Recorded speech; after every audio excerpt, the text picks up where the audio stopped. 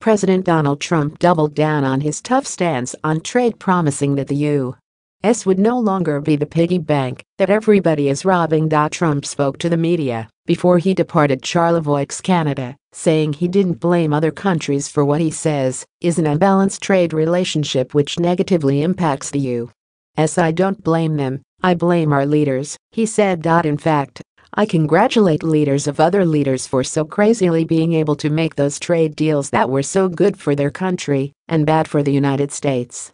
People can't charge us 270% and we charge them nothing. That doesn't work anymore," he said.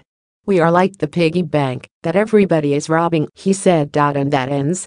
His comments came after he tried to lighten the mood at a G7 breakfast on gender equality on Saturday by trading friendly banter with his allies after keeping them waiting by showing up late, then declaring the summit an immense successes.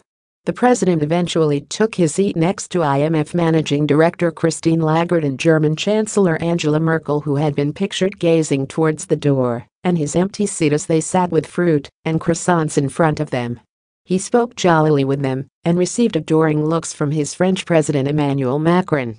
Trump said he had effectively communicated his plan to reduce trade tariffs, but did not indicate what the reaction was from foreign leaders, saying only that his relationships with Merkel, Macron, and Trudeau were all a 10. "The US has been taken advantage of for decades and we can't do that anymore." We had extremely productive discussions on fair and reciprocal, that means the same trade. We want and expect other nations to provide fair market access to American exports, he said. He injected additional controversy by suggesting that the G7 offer a seat at the table to Russia, which was ousted from the group after it annexed Crimea.